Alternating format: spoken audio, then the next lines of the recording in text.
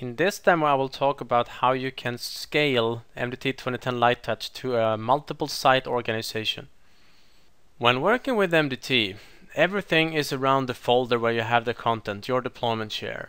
If I want to have this folder on a different server, I can simply copy this one using any methods, robocopy, DFSR, anything, to a remote server. If the server is on the same LAN, I can actually also use the linked deployment share, where I can create a replica of either the entire stuff in here or just a subset of the MDT production one and copy that to the other server.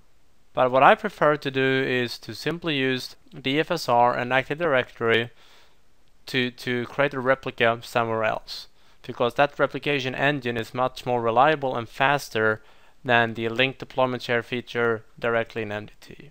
But now comes the problem. How can we make sure that the boot image can actually find the right server? Well, it all comes down to the bootstrap.ini file. In the bootstrap.ini file is information on what server to connect to. And one obvious solution would be, of course, to have multiple boot images. But what if we actually want to have just one? Well, now it's a variable that you can use called the default gateway. We talked about this one before, but it's really useful when having boot images connecting to different sites. So I'm adding the default gateway value, and I'm saying that if a client has this default gateway, it belongs to the Copenhagen site. But if it has this default gateway, it belongs to the Stockholm site.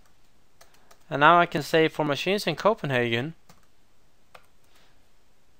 the deploy route should be MDT01, but for Stockholm it should be MDT02.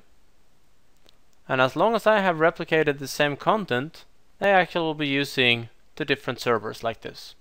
You can also configure Bootstrap to query a database centrally for information about what server to connect to.